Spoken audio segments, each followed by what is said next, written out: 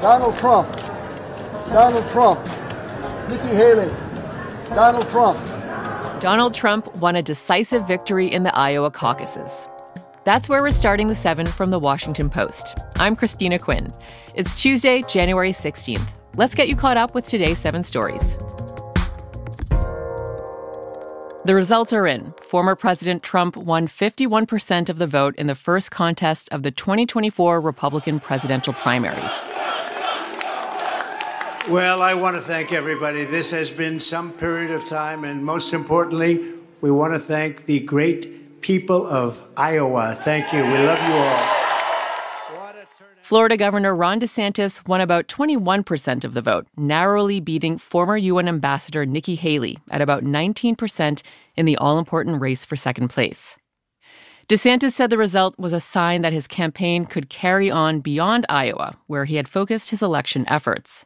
I can tell you, because of your support, in spite of all of that they threw at us, everyone against us, we've got our ticket punched out of Iowa. And despite coming in third, Haley said only she could take on Trump in the next primaries, where she's polling above DeSantis. I can safely say, tonight, Iowa made this Republican primary a 2-person race. Tech entrepreneur Vivek Ramaswamy came in fourth and ended his presidential bid. Trump's dominance in the first test of the primaries puts him one step closer to the 2024 Republican nomination and a historic rematch with President Biden in the general election. The next vote is next Tuesday in New Hampshire. Number 2, Houthi militants struck a U.S.-owned container ship near Yemen. U.S. officials said there were no injuries or significant damage to the ship hit by the militants yesterday. The Iran-backed group from Yemen has been attacking commercial ships in the Red Sea since November. They're doing it to protest Israel's war in Gaza, and their attacks have disrupted trade in one of the world's most important shipping routes. And yesterday's strike reveals their intention and ability to continue these assaults, just days after airstrikes by the U.S. and Britain meant to stop them. Tensions in the region continue to rise.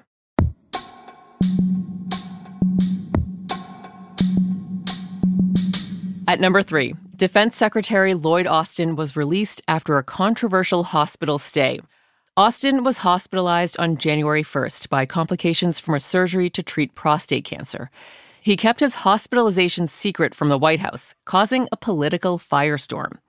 Top cabinet officials are normally expected to disclose their whereabouts in serious medical conditions. Austin said yesterday that he plans to recover and work at home before returning to the Pentagon. But the controversy probably isn't over. The Defense Department Inspector General is investigating the incident, and House Republicans say they will carry out an inquiry, raising the possibility of public oversight hearings in an election year. Number 4. The Bear, Beef, and Succession dominated last night's Emmys. The Bear was the big winner across the comedy categories, including Best Comedy Series. Jeremy Allen White took home Best Lead Actor, and Ayo Edebiri won Best Supporting Actress. In her acceptance speech, Edebiri thanked her parents for their support of her career. I love you guys so much. Thank you so much for loving me and letting me feel beautiful and Black and proud of all of that. I just love you so much. Probably not like a dream to emigrate to this country and have your child be like, I want to do improv, but you're real ones. Thank you so much for this. It means the world. Thank you. Succession was widely recognized in the Drama Awards, with Kieran Culkin and Sarah Snook claiming Best Lead Actor and Actress. And Beef won an award for nearly every limited series category. It was a night of historic firsts and TV nostalgia. Women of color won big. Cast members from series such as Cheers, Grey's Anatomy, Martin, and The Sopranos reunited on stage to present awards. And Elton John finally achieved EGOT status, meaning he became part of an elite club of people who have won an Emmy, a Grammy, an Oscar, and a Tony. You can find full lists of the winners and all the best moments in our newsletter.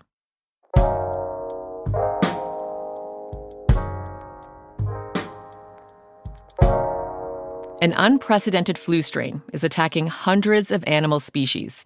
That's number 5. A potent strain of H5N1 avian influenza has struck some 320 bird and mammal species. It's led to mass deaths of animals on farms and in the wild, including a catastrophic die-off of elephant seal pups. The virus's reach exploded around 2021 when it began to spread among migrating birds. It's now raged through animal populations on every continent on Earth except Australia and Antarctica. And it's worrying for reasons beyond its damage to animal populations. There's a risk the virus could eventually evolve the ability to be transmitted to humans, leading to another pandemic.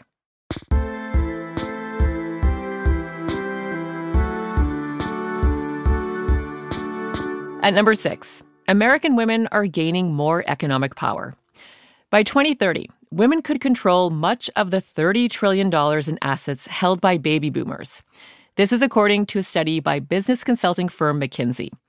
As male baby boomers die, they will leave their assets to their wives, who are typically younger with more years ahead of them. This trend is happening while younger women are starting more businesses than their male counterparts, and women are earning as much or more than their husbands in 45% of heterosexual marriages. This shift could be monumental. Trillions of dollars are flowing into women's hands, and that could reshape their lives and have profound effects on the nation as a whole. And at number 7, love languages might not really exist. If you've ever spent time thinking of ways to improve your romantic relationships, you've probably heard about love languages. It's the theory that there are 5 key ways that people express and receive love. It's helped to guide couples since it was first introduced 30 years ago.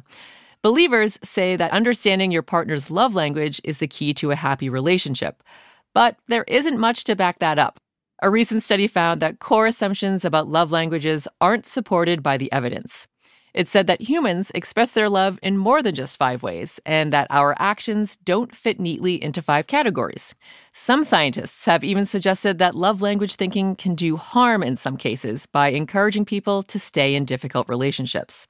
So next time your partner starts talking to you about love languages, just tell them that you've seen research that suggests they're talking nonsense. That should sort out all your relationship issues.